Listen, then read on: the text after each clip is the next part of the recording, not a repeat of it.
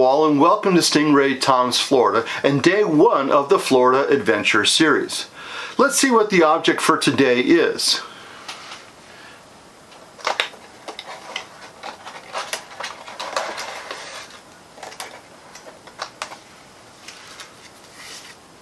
This should be obvious. It's a bird feather, of course. It's pink, since it represents a native Florida bird that limits it to 3 species: the flamingo, scarlet ibis, and roseate spoonbill.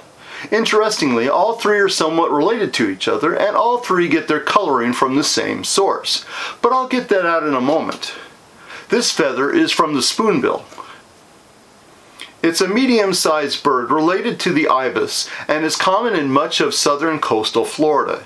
It can be found occasionally in northern Florida, but most of the time they limit themselves from the Merritt Island National Wildlife Refuge and Kennedy Space Center along the Atlantic coast, south to the Everglades, and along the Gulf Coast to Tampa Bay.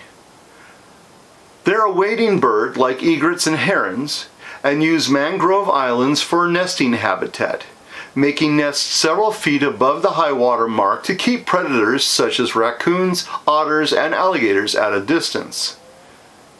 Spoonbills prefer mostly fresh water for foraging, though they can feed in salt water as well. Unlike egrets and herons, which hunt by striking fish or other small prey with a pointed beak, they forage by sweeping their long bill back and forth in shallow water. This allows them to collect tiny crustaceans, insects, mollusks, frogs, newts, and very small fish in their bill. While it's described as being spoon-shaped, the tip of the bill ends in a rounded and flat paddle shape. While the bill is remarkably effective for the species, it wouldn't be useful for eating soup. The flat shape helps the spoonbill sift easily through mud, and the method allows the bird to find and eat food that few other birds look for. Another note about the bill. Chicks don't have a spoon-shaped bill when they hatch. After the first week, the bill starts to flatten, and after 2 weeks it begins to take on the paddle shape.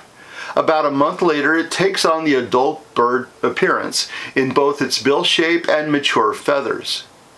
Spoonbills get their pink color from some of the foods they eat. Crustaceans and other aquatic invertebrates contain pigments called carotenoids that help turn the feathers pink. This is the same way that flamingos and scarlet ibis get their red or pink coloring as well.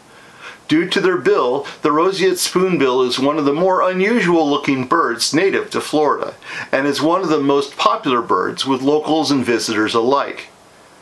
Thanks for watching, and stay tuned for tomorrow's episode of Florida's Adventure Series 2023.